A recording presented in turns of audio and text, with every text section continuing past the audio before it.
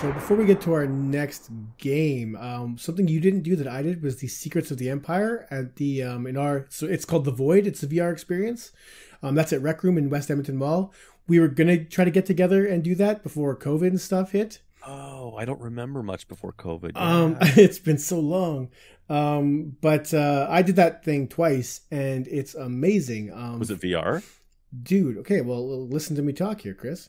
I went there I knew this thing existed. I went to a buddy's birthday party and tried this thing on. It's a 50-minute VR experience, and I've told just about anybody who hasn't tried VR, it's expensive. I mean, for us, it's like $35 or $40 for like 15 minutes, which is a big ask for 15 minutes of entertainment.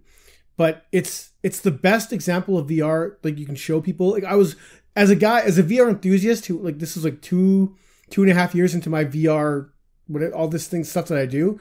I was pretty blown away by what this thing offered. This is pre-Quest, but it had hand tracking. So we walked in the room, we're all like, "Oh my god!" Like we're doing the hand thing here, and then like of course right away we're giving each other the finger, and me and my three buddies. So it's multiplayer. It's three players, right? And so, it's not just like you put a headset and stand there. It's the whole Void experience. No matter what you play, whether it's Star Wars, Ghostbusters, there's a bunch more, Wreck-It Ralph. You actually walk through the environment, so it's a little bit of AR and VR mixed together.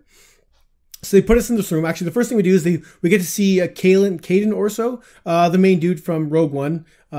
He basically gives us a mission. Like you're infiltrating the secret base on Mustafar. I don't know if it's Mustafar or not. It was a lava planet. If it wasn't Mustafar, it doesn't matter. And you and your three other buddies have to like go in. You're already disguised as stormtroopers, infiltrate the base and mess shit up, right? So of course we all we have these big VR helmets on. I remember them being very, very big. We have these huge giant haptic vests on, but we're in stormtrooper armor, so it just works. Like it feels like you have a stormtrooper helmet on. So you walk in this room, and then right away the whole room starts shaking because you're in like a ship. And then the ship lands, you can see out the windows and stuff. The windows open, they blast heat in your face because you're on Mustafar. So all of a sudden you're bathed in this billowing heat, and you physically walk out onto this ramp, onto an elevator. Now the whole room is shaking because you're on this elevator. They're blowing wind in your face. You can smell it. It was an extra level of immersion that's crazy. And then I don't want to talk about, I won't ruin the whole experience, but one of the most amazing parts of the game was basically we're undercover, right? So we're just like some stormtroopers and like, hey, like go grab those blasters in the corner. I'm like, what? Like, I'll grab those blasters. And sure enough, I'm in VR. I'm in some Imperial ring, and I go over and I reach for this gun I can see in VR, and I grab a gun.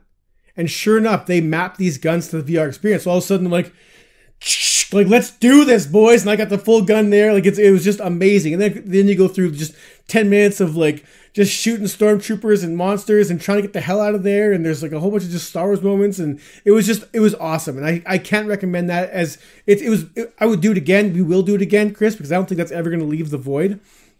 But that was a mind-blowing VR experience, and something if you ever go to a mall and see one of those pods, don't go to the pods. Go find your nearest go find like your nearest like VR place and see if find the Void. They're all over North America, and do one of those experiences. They will sell you on VR. And honestly, minus a few of the room scale and the fact you're grabbing guns in real life, like the headsets you buy now, like offer up very similar experiences, just not blowing heat in your face and wind and stuff, but still, and your whole room doesn't shake, but